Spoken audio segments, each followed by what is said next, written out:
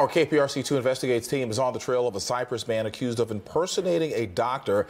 And it's not the first time he's been hit with these sorts of allegations. The surgery center is located off Still Meadow Drive and Lost Meadow Drive off the Katy Freeway. And that is where we find KPRC2 investigator Joel Eisenbaum. Joel, what have you been able to uncover so far?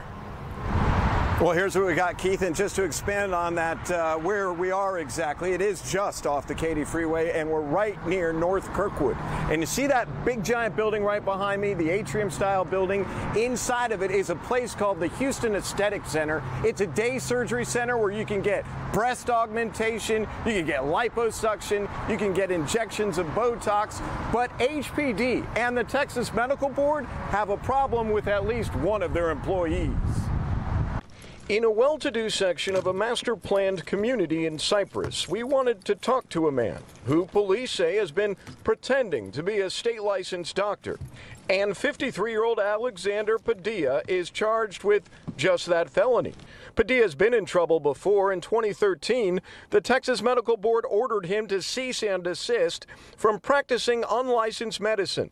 That's after he was accused of performing liposuction.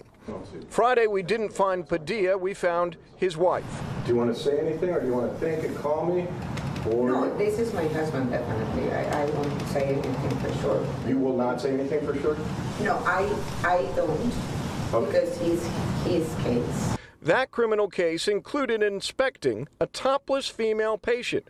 Quote, the defendant told the confidential informant he would perform the breast augmentation surgery himself. End quote. Unfortunately, according to court docs, that particular patient was an undercover cop.